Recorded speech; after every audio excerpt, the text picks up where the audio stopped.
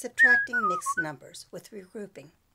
We're going to look at the example 3 5/8 minus 1 5/6.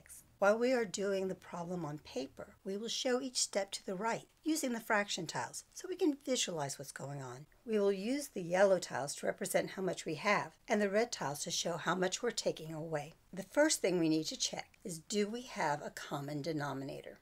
Are the fractions representing the same size pieces? Well, we can tell that answer is no. A sixth is larger than an eighth. To find a common denominator, we need to find a number that both 6 and 8 go into. So let's make a list of their multiples. 6, 12, 18, 24. Wait, 8's also a multiple of 24.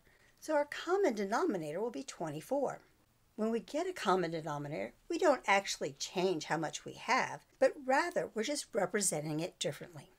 On paper, we will multiply each fraction by 1.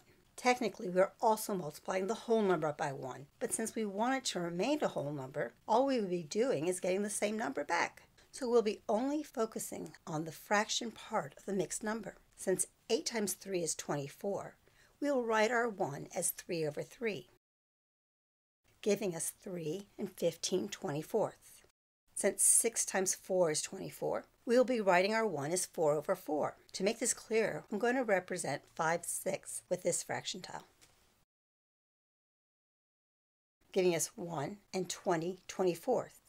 Now, before we can subtract, we need to have more 24ths. Since if we only have 15/24, we can't take 20 of them away.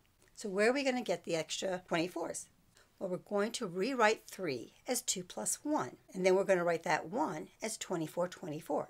Of course, then we'll add the 15/24 that we had before, and that would give us 2 39/24.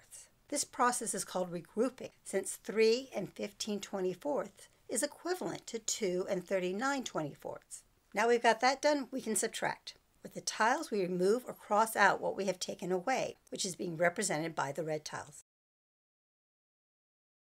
On paper, we subtract the whole number and the fractions. For the numerator, we get 19. And of course, the denominator does not change since the whole was still cut into 24 pieces.